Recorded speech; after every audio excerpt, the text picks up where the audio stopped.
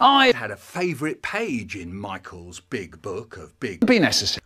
Page 203. Because on page 203 it had a picture of a nice bag of plums. Oh, I love plums.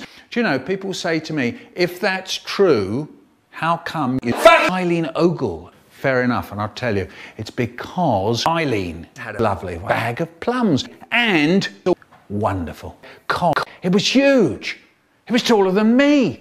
And now I got the taste of it in my mouth and I can't stop myself, so I go, I can't stop myself.